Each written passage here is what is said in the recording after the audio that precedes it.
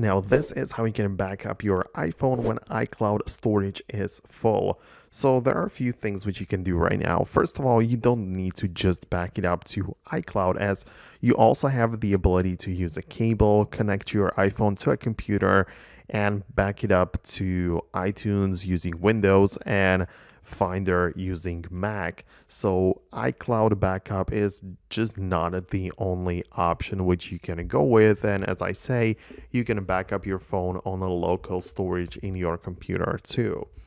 But other than that, your options include upgrading to a larger storage capacity. So in your iCloud settings on the iPhone, you have the ability to upgrade for a fee, usually not a large one.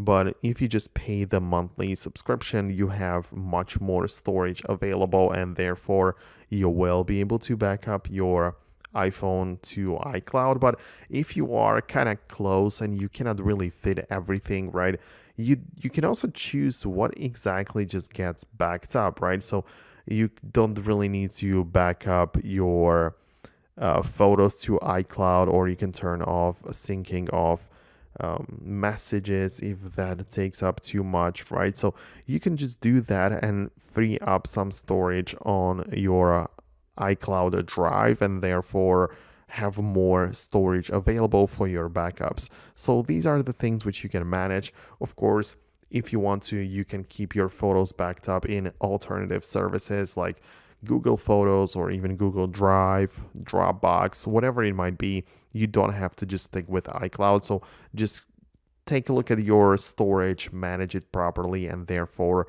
you can decide what the best option is for you. So let me know below in the comments which option you decided to go with, if you upgraded or chose a local backup. But that's it. Thanks a lot, and I'll see you in the next video.